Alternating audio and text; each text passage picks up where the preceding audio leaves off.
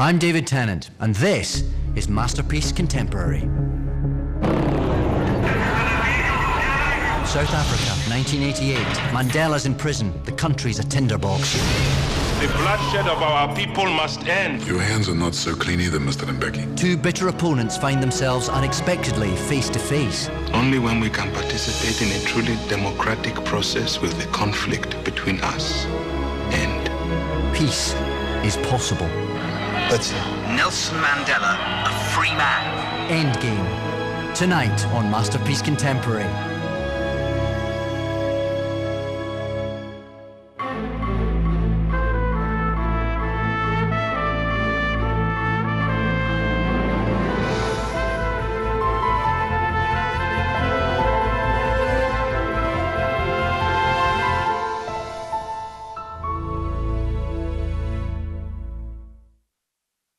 Masterpiece is made possible by contributions to your PBS station from viewers like you.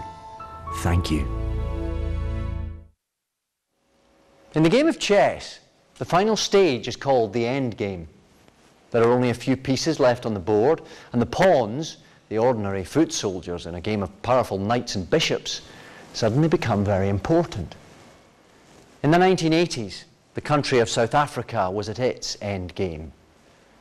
Under the infamous system of apartheid, South Africa had become a police state where native black Africans had no political, legal or economic rights.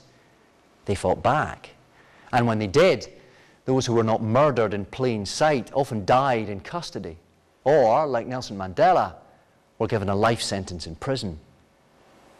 Political leaders were losing control. The acrid smell of hatred filled the air. It was as if the entire country were soaked in gasoline and the merest spark would ignite it. How could a country on the brink of self-destruction save itself? The game had reached its final stage.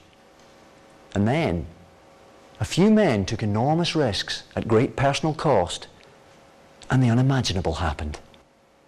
Tonight, a true story about the last days of apartheid, seen through the eyes of two men, one white, one black, bitter enemies in an irreconcilable game, who find their way to peace. Real people made peace possible in South Africa. Learn more about them at Masterpiece Online, pbs.org. This programme is available on DVD. To order, visit shoppbs.org or call us at 1-800-PLAY-PBS. Next time, Sir, a body's been found on the moors. a 40-year-old murder case that was never solved. I'm not going to give up until I get the man that killed her. Tell me what she is.